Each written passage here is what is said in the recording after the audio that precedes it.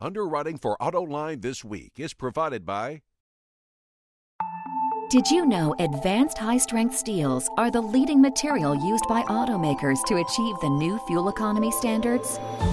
Advanced high-strength steels are lighter in weight and reduce greenhouse gas emissions without compromising safety, performance, or affordability. Steel, a sound, sustainable investment. Today, tomorrow, and beyond. For more information, visit autosteel.org. You know why I pulled you over, ma'am? I need you to recalibrate the Doppler shift on the return signal. Radar's on the frisk. Do Sonata drivers know something you don't? The Sonata from Hyundai. And now, here is your host, John McElroy. I want to thank you all for joining us on Autoline this week. We're going to be talking about all the different trends that are going on at the retail end of the business, both used and new. And joining me on today's show are Steve Finley, the editor of Ward's Dealer Business, part of the wardsauto.com empire. We also have Ron McEachern, the general manager for the Suburban Collection, a number of retail outlets in the business. And Ricky Beggs, the editor of Black Book, part of Hearst Publishing. Do I have that right, editor? You got that right. Okay. Glad to be here. Ricky, well, and glad having all of you here, too. Thank you, Jim. Ricky, let's start off with the used car part of the business. It's been extraordinary what's gone on there, because with the big collapse, as I call it, when we saw GM and Chrysler go through bankruptcy and the whole car market collapse, they didn't build a whole lot of cars. So there's been a shortage in the used car market. Has the industry started to fill that up, or has the business started to fill that up? Where do we stand now? You know, you're exactly right. There has been a shortage in the market, and that's what's caused used prices to absolutely go crazy, unbelievably strong over the last 3 to 4 years. And even up until probably the mid-May of this year, we've had an unusually strong used car market. Then we started seeing a little easing off. My address of seeing this used car market, why has it started to soften, is the fact that there is a little more supply coming into the marketplace now. Look at the new car sales that are at this year's level versus last year's level, and the increase that we're seeing. So that's a driver of the adjustment in the marketplace right now. Ron, do you see that at your stores? Is that there's an easing off of used car prices? I think, yeah, absolutely. It's a supply and demand issue. We also have with the, the new cars leasing coming back, it becomes an affordability, a shopping issue. We had a lot of customers before that were looking to stay in a certain payment zone that couldn't be accomplished with a new car. So you had a kind of a double whammy of less supply because of what was just mentioned, and the high demand because of affordability. But we're starting to see now with the new car business growing, we're starting to see more trade-ins coming to the dealership and the supply getting better, but the trade-ins are a lot different than they were 5 years ago. In what way? What are they doing? Well, you're seeing more high-mileage cars coming in, a little older cars that people have held on to a little bit longer. So there's a good market for those cars, but we're anxiously awaiting to this next cycle of lease returns start coming into the dealership, and we can start getting more late-model cars. Well, I think there's two other factors that you guys mentioned in terms of why used car prices were so successful and high when they were. Is, as you say, about 9 million potential used cars were taken out of the system when 2008 and 2009 new car sales just went to heck in a handbasket. Every used car starts out as a new car. So you had that, but then you also had, John, a lot of people ran into some financial difficulties during the recession, job losses, you name it, and they were former new car customers that were looking at used cars out of necessity because of the price. And then the third thing is dealers really got their act together in learning how to sell used cars effectively. Not that they didn't before, but they made it a core competency to market and sell used cars. What'd you do differently, Ron? Is that right, what Steve's saying? No doubt about it. We had to find that revenue stream somewhere that was gone with the new car business. So we, ourselves personally, what we did is we went out and benchmarked all the best performing used car dealers in the country to try to figure out what they were doing. So. What'd you learn? I mean, what kind of practices? Well, basically what we learned is that there's a lot of things that were going on at this particular time. There's also this introduction, this internet, the strength of the internet. It ended up being a tool being used by consumers that we never saw them using. We always thought they were going to be buying the cars, not necessarily documenting their purchase as they have. So that's what we did primarily, is try to make sure that we had the right cars that were available. priced right in the marketplace, and then advertised in the right location. And then when we finally got them as a lead, we try to alter our process at the dealership to match what they've been doing online, which has been very transparent, non-confrontational, easy, simple, available. And we try to match that up at the dealership level on a one-on-one basis. And I think the dealers that saw the most success were the ones that made those transformations to go to more of a market-based pricing, because the consumers, that's what they're finding on the internet, and then making sure that the process at the dealership was hassle-free and inviting as well.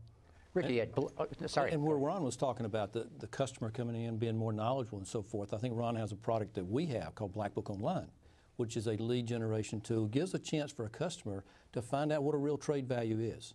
Not just this, your car's worth this much money, but it's going to be in this range depending on condition, depending on equipment that's on the vehicle. So it gives a chance for a customer to come in, meet with Ron and his staff. It says, you know, I'd like to trade this car in. I think it's worth somewhere between here and here. And it doesn't put Ron in an adversarial position with the consumer. Consumer is educated on a really good value. And I think that's a tool that you use that has helped. It's really changed. You know, for the real successful used car dealers, they've almost moved away from this old process of negotiation and gone to using tools like the Black Book Online of documentation, where here's all the information. This is what your car is worth. If the dealers have a good website, this is your pre-approval through your financing. These are your options for lease and or finance. This is the availability of the car. You know, and they come down, by the time we get to see them, they're further down the purchase funnel, and they have all these answers for all their questions, and then it becomes, what's the dealership going to do? What's the relationship going to be with the dealer, and how well was the car inspected if it was a used car? How are you going to take care of me in service? And that's where the real connection has to happen now for the dealerships. Well, that's the power of the internet, where basically everybody has a pretty good idea of what that car is worth. And so they're priced accordingly. You don't have to be the lowest price in town, but you have to be competitive, right, especially if somebody is using the internet, you know, a third-party website, by price. And if you're 7th or 8th on the page of clicks, forget it, you're not even in the market. So you got to be, you know, in that first page, second page possibly. And the dealership's attitude is, you know, price them to sell, you know, where you're turning the inventory. You're just not having these cars on the lot, hoping some customer is going to come in, not know what the price is worth, overpay for the car. That doesn't happen anymore. Your car's just sitting there aging, and an aging car on a lot is bad news. The dealer's losing money. So, like I say, it's almost a revolution that's going on, where the customer knows, the dealer, you know, has the tools to price that car accurately within market demands, and then you just turn that inventory, and that's how you make your money, not on these home runs that used to be sort of the way to do business before. Yeah, and it's not a one-size-fits-all either. What if you've got a car that's more of a commodity, or you've got more of a highline car that there's not many to choose from? So you have to price it based according to that, you know, supply, demand. Are there more choices out there to go look for?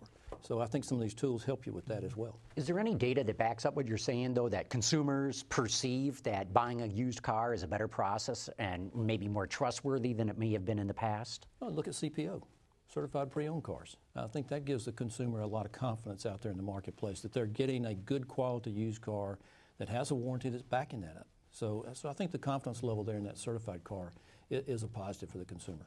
I would argue with today's cars, you're getting a good car even without certified, and that wasn't the case before. If you were buying a used car 20, 25 years ago, you were taking some chances as a consumer, and very much less so the case today. Let's not forget the other factor out there. It's this, you know, the invention of Google reviews, you know, or Dealer Rater or Yelp, or, you know, now the consumers have a lot more power. So, you know, to your point, you know, the dealers are forced to. Otherwise, they're going to be dealing with issues of negative, you know, reputation, you know, knocks to their store online. And a lot of these younger buyers now, they won't come into a dealership, so they'll do all this work online. They'll find the car that they want, and then before they come check you out, they'll put your name in and do a Google review and just see how your business is.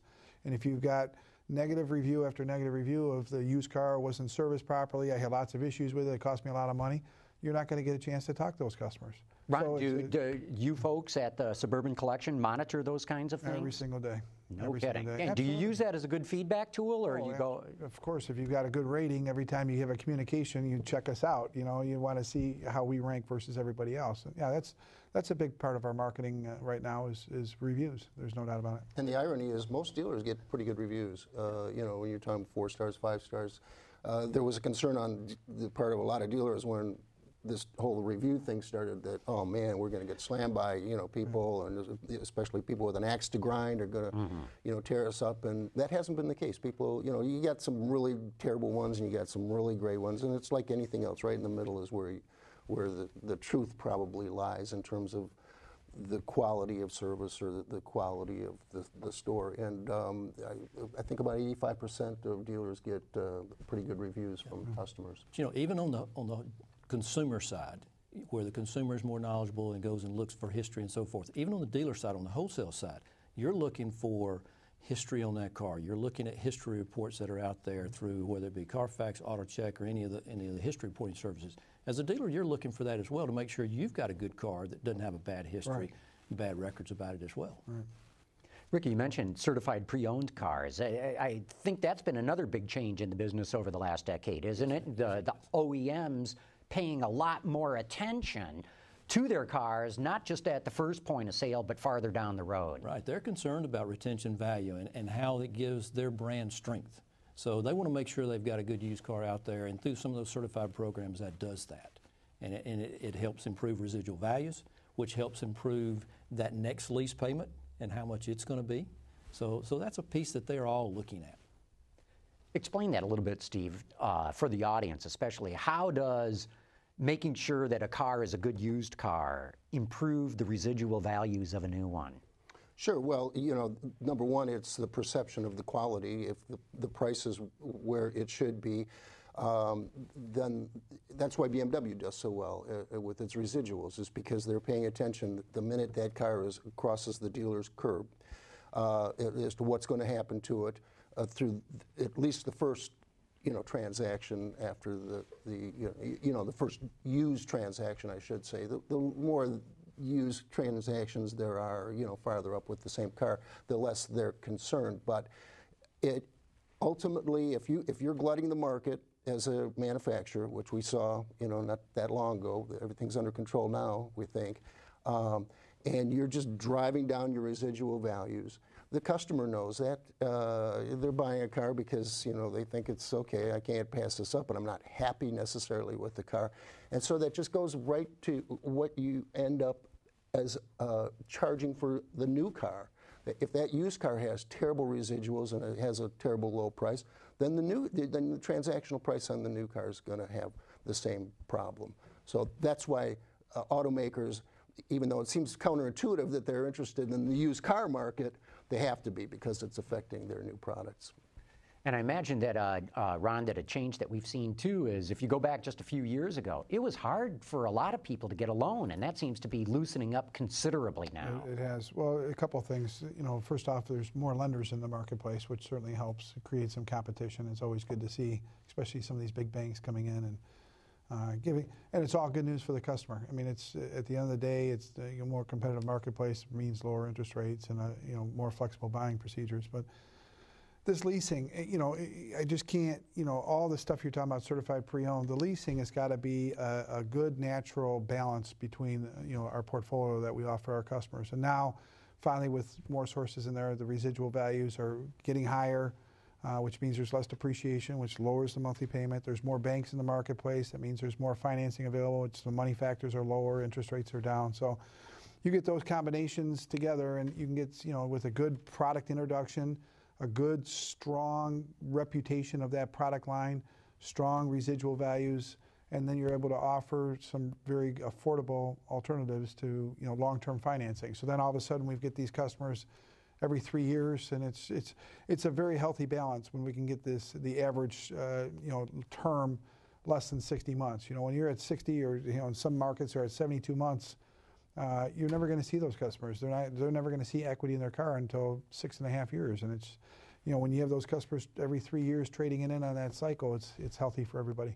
Isn't part of the change, too, that we're seeing the banks now give loans to people who are subprime? Maybe not bad credit, but certainly not rock-solid credit. Well, here's the other change is that, subprime, gosh, when I was a youngster in the business, subprime, you'd be paying 26% or 28% for a loan.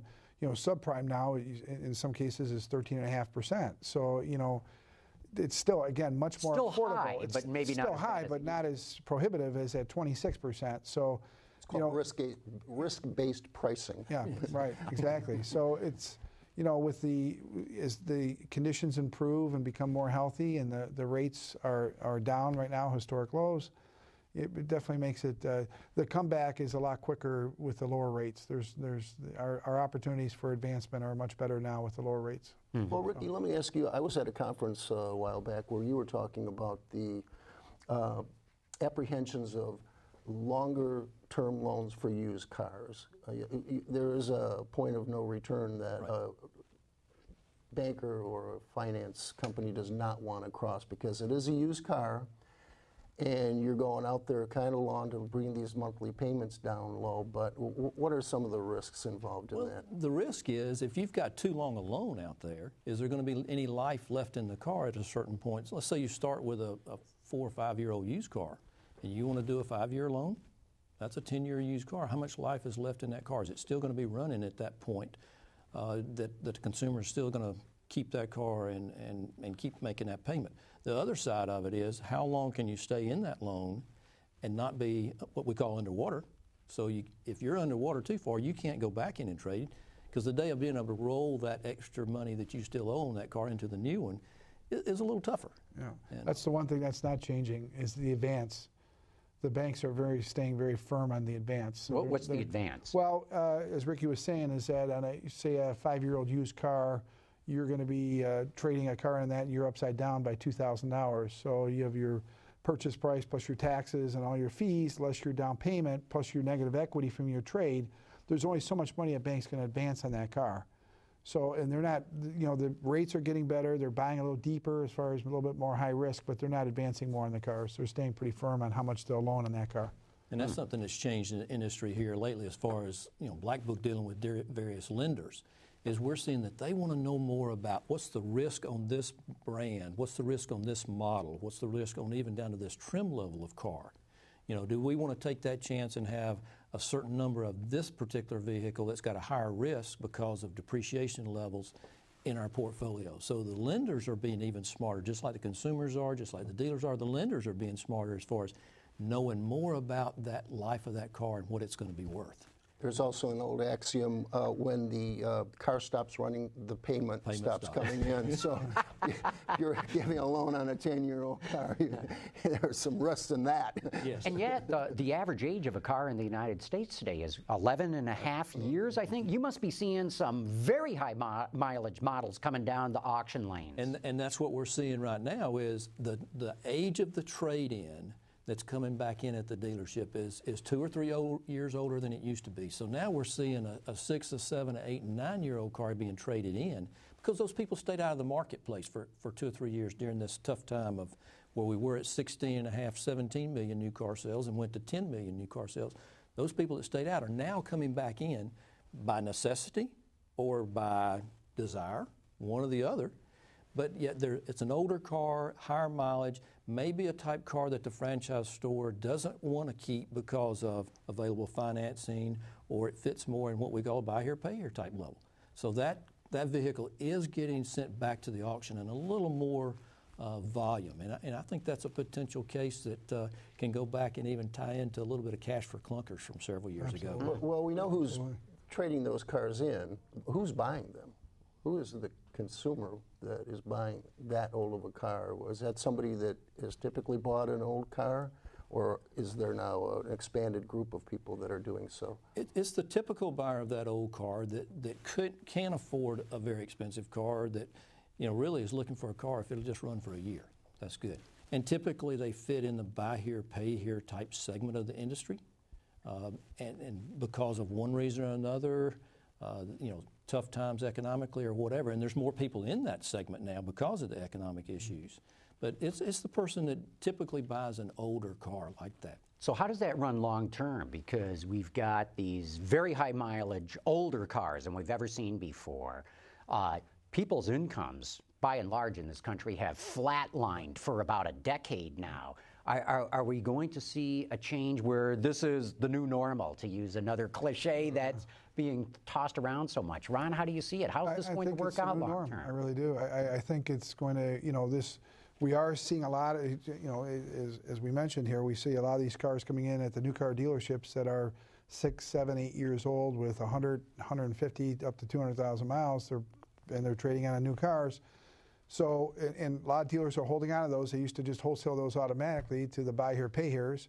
Now they're holding on to them for a little while. A lot of dealers are offering buy here, pay here because it is a much larger segment of our business. And I think what's going to happen is that eventually, as this next trade cycle comes with the lease turn-ins, the dealers will start getting back that 3- and 4-year-old car, and they'll have more of those available and less of the old high mileage cars. And it's just kind of a cycle that's going to go through. That's just a natural transition in the marketplace. And it's not going to remain. The cash for clunkers took a lot of those cars out of the. That's the good news. Bad news right now is that. For the first 2 years after cash for clunkers, there was none of those cars in the marketplace, and all these people that would traditionally buy these cars, whether it be because of a finance situation, it might be a second or third vehicle for a kid, or they were gone. There was nothing out there. They were all taken out of the marketplace. So now we're starting to see a kind of refill the shelves on those type of cars. But they're going to, again, go away once this big bulge goes through the hose. And the ones that were left in the marketplace that were a $2,000 wholesale piece became a $4,000 or $5,000 wholesale piece. Right. The prices just went up. Exactly, just because of supply of that. And there was a need for that kind of car in that price car. Automakers are arguing right now that they're going to be able to sell small entry-level cars. The Chevrolet Spark is one that comes to mind. It's I think the base price is around $13,000. And I asked Chevrolet, why would somebody buy this car instead of buying a used car at the same price, but loaded up with everything?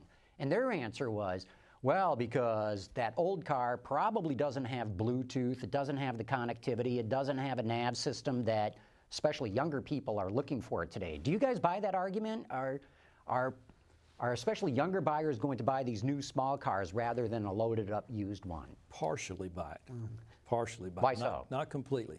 Well, look at somebody that wants a car that's got full warranty. They think, hey, there's no worry there. So there's the new car buyer right there. The other thing is, look at how they're equipping that entry-level car and that compact car.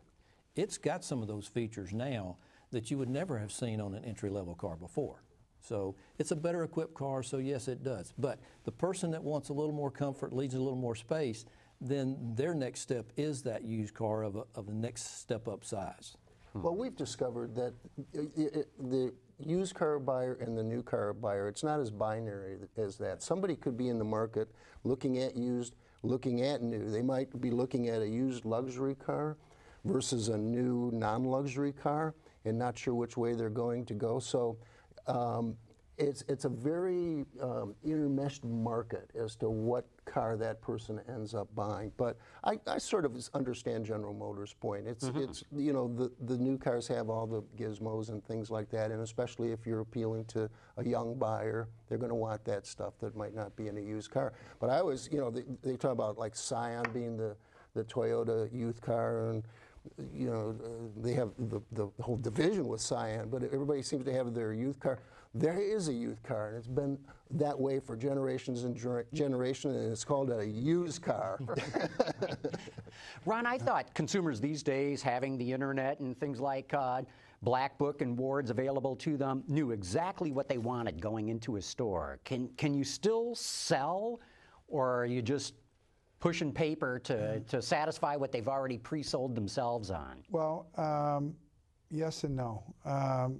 There's a certain part of our business that's a commodity business that the customers that are using the internet as a tool and they want to use it to the final purchase, there's a part of that, and they don't want that relationship. But for the most part, at the end of the day, the customers still want to make sure they're buying from the right person. They got to come into the dealership. They've got to feel the car. They got to touch it, taste it, smell it, get a feel for it. And then on top of that, they want to make sure they're dealing with a reputable dealer. So they want to come in, get a relationship, because it's not just the sale, it's the service. They're going to spend a lot more time in the dealership servicing their car than they are buying it. So they want to make sure that the service department that they pick is going to be honest, and they're going to be trustworthy and transparent, and it's going to be available to them when they want. What kind of amenities do you offer? Rental car, tow, you know. They want to make sure the whole package is there. So we're finding that there's probably 10% of the customers that could be happy doing it all through the internet, but 90% of them still want to come to the dealership. They're anxious to make an appointment and come in and drive the car.